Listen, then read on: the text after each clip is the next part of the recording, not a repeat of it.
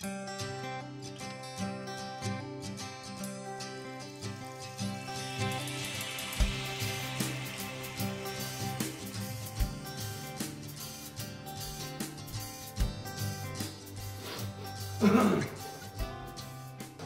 guys, this is a fairly quick, oh, let's try that again.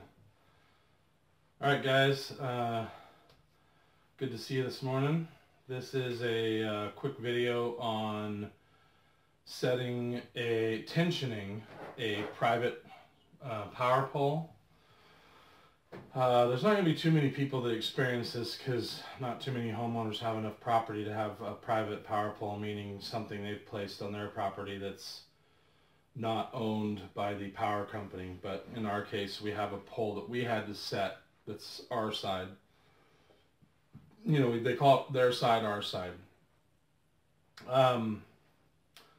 Is this 3/8? Sorry guys, I gotta look real quick if I bought quarter or 3/8 here. 3/8, okay, that's what I thought. So, there's not a lot of information online about tensioning power poles the right way, right? You can find any video on guy wiring, and most of those are what I would call hobbyist guy wiring. They're not really what the power company would do. And so I have this bad affliction where I want to do things like the industry standard, meaning that if I'm going to really do something, I want to do it just like the power company would do it. So I did some research on how they set their poles and what the options are, and there's a component here that I'll talk about that just so happened to be laying down at the bottom of one of my power poles at the end of the property. It's a closed industry for obvious reasons. You're dealing with high voltage. If you're not a licensed lineman or something like that, I'm sure they don't want you even getting near their power poles. And I get it for obvious reasons like liability. But if you have your own power pole, you're sort of screwed. It's like a big blank void. So I started studying and went online, and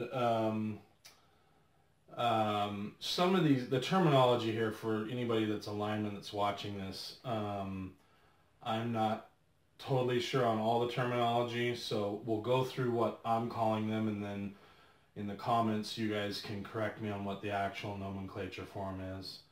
And somewhere I have the actual paperwork. In fact, I might grab that real quick.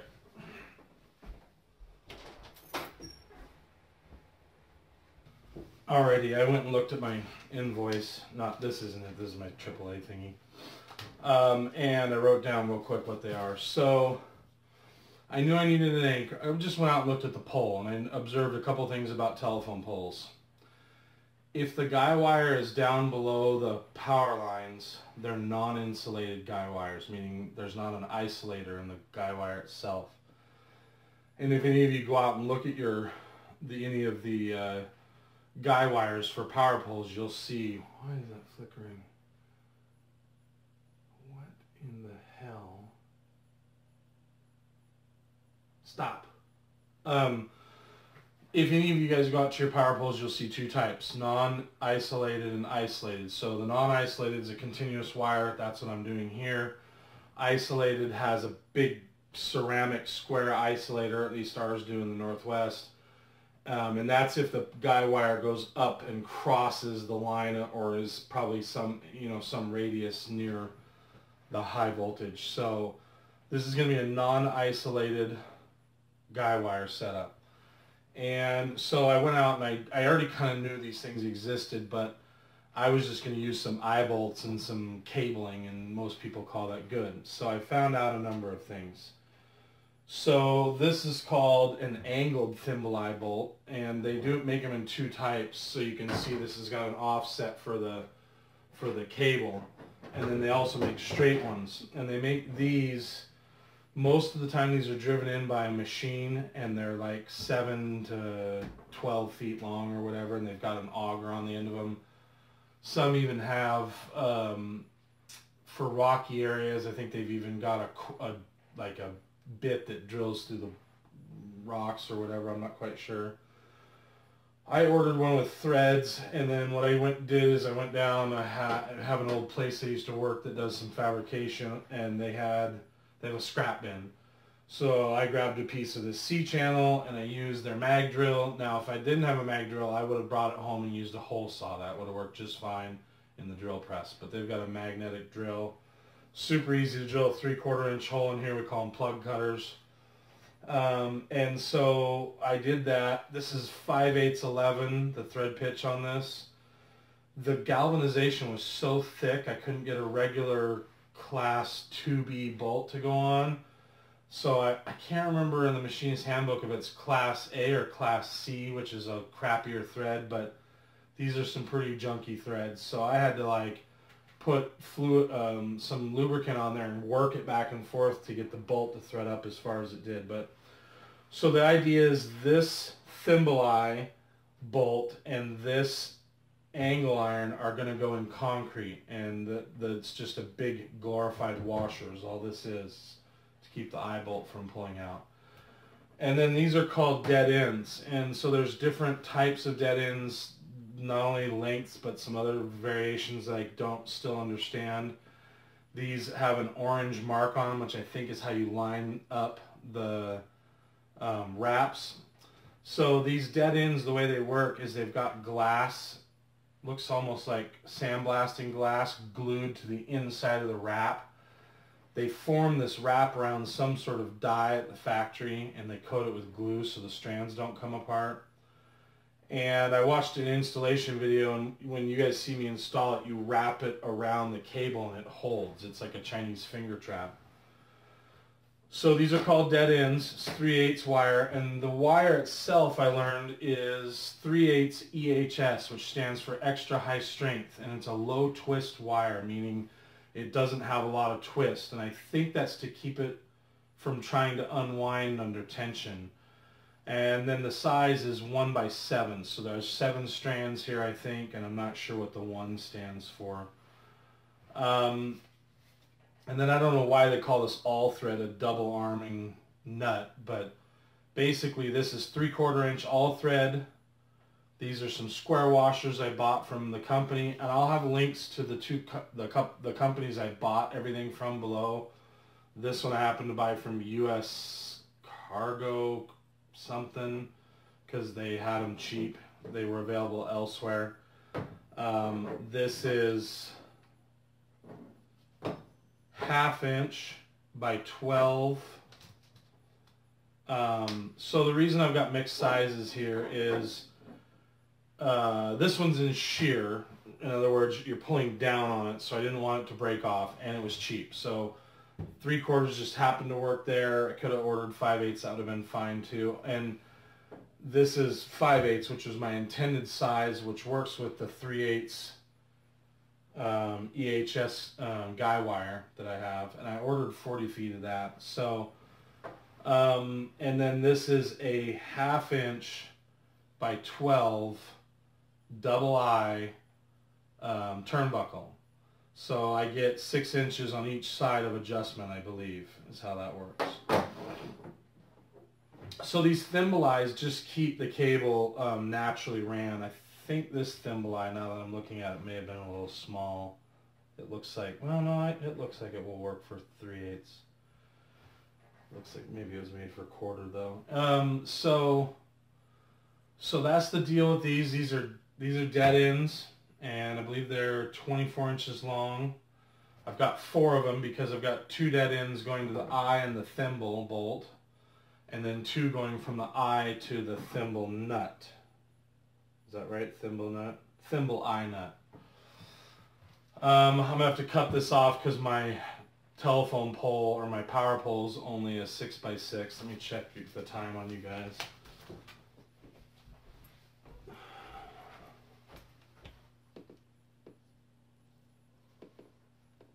Six minutes.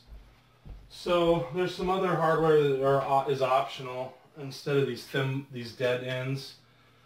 There's this. So this was down at my power pole, and this is basically a one-way device. So the way this works is inside of this piece is some sort of one-way gripping device. And the way it works is the cable actually goes through this way. There's a spring here. And when you push the cable through under tension, it's able to pull back on that spring. And I'm not quite sure how everything works in here. I'm guessing there's a slip nut that maybe makes something crimp down on the cable. This was made for 1/4 inch guy wire, which is all I've got attaching our telephone pole up there, so I kind of went overboard, but the 3/8 was just as cheap. So this is 1/4 inch, and what you do, you bend this and this slips out. So whatever you do, you're going to slip this through your thimble eye bolt. Am I saying that right? Angled thimble eye bolt, right. Slip this through, and then you bend it in, and you put this collar on, as far as this is, you know, me looking at it. And then once you've got that, you tension your cable, and you actually slip this through. It's got a little like bump right here, and you slip that through, and then you turn it, and then you actually install your cable through here, and then you let tension go, and this is hooked to that, and it's like a Chinese finger trap kind of dealio. It seems like all the hardware is square nuts. I'm assuming they probably run around with crescent wrenches or something, pliers, I don't know. So everything is square nuts. That's pretty much it as far as installation goes. This is going to go in concrete. That's going through the post. So what you guys will see next on the video, the next video you see, part 2, will be me doing installations. So this is a look into the power pole industry. By no means is this even remotely comprehensive, but if you're setting your own private power pole, this may help somebody. So I'll put links below where I got all the equipment, and I will talk to you guys in the next episode.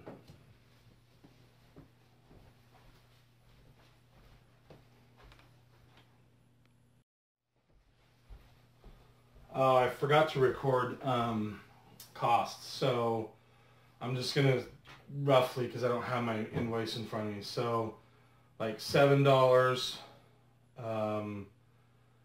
another like under $10 item. Let's see, how much are these each? What did I get these for? I want to say these were somewhere around 10, so I think I paid 40 for all of them. I can't quite remember. These washers were awesome, ridiculous. They were under $1 each. This deadhead piece was again $7 to $12, $15. This I think was $3 or $4. This guy here, free courtesy of the power company. These I think run around 15 to 20 bucks, depending on what size they are. Can't remember. Overall, very reasonable. I was shocked at how reasonable all these products are from a consumer standpoint. So very reasonable. I forgot to tell you guys, I painted this black so it wouldn't rust in the concrete. And the guy wire was 46 cents a foot, if I remember right. And then unfortunately shipping was like 20 some dollars. So had I been smart, I would have ordered lots of it, but how often do you set a power pole? I can't think of any other reason I'd be using that stuff, because it does kink, so you're not going to use it for like pulling things, because it'll kink over. So that's it, guys. I will talk to you guys on the next episode.